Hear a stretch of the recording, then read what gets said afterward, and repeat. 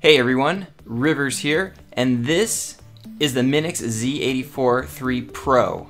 It's a Windows 10 mini PC with an ultra small form factor, lots of ports, and a couple of upgrades over the original Z84-3, which has been a best-selling mini PC on Amazon for most of 2017. So let's take a closer look.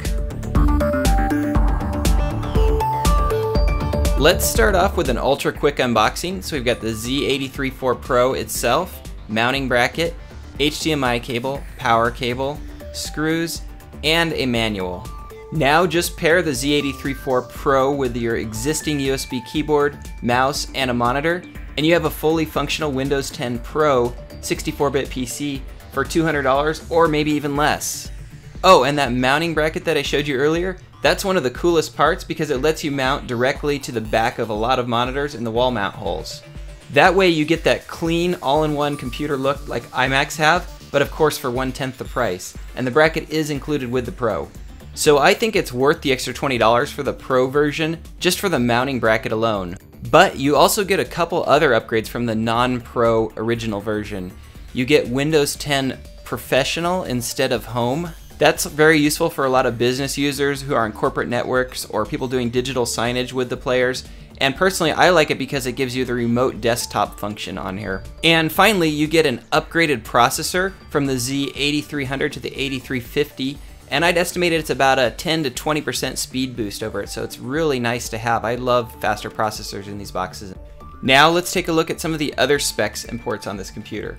So it's got 32 gigs of flash storage, 4 gigs of DDR3 memory.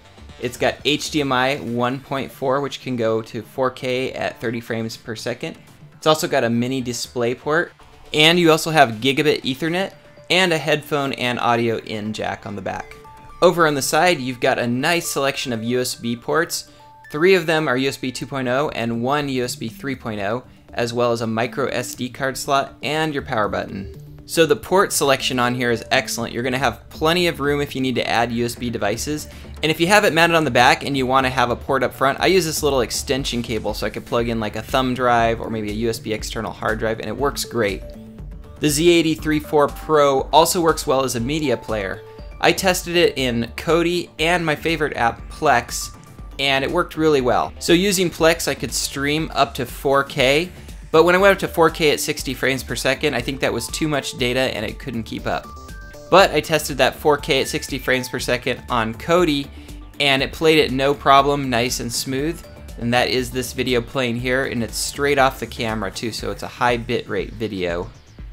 So yeah, I would recommend it as a media player. It did a really good job, but the mousing around with Air Mouse remote controls I think is still easier in Android, and that's why my first choice would be to use this as a PC. I find Android just easier to navigate with an Air Mouse remote control.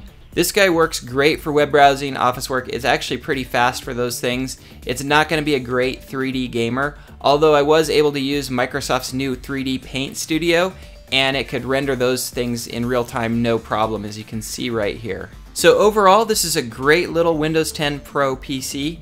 It's completely fanless and it has no moving parts, so it's nice and silent. I actually use one of these in my bedroom as a PC, so I don't ever have to listen to fan noise.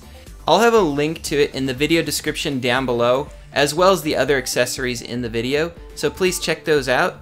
And if you like this video and you want to see more like it, hit that little subscribe button down there. That will help me out a ton. Thanks for watching, you guys, and as always, aloha.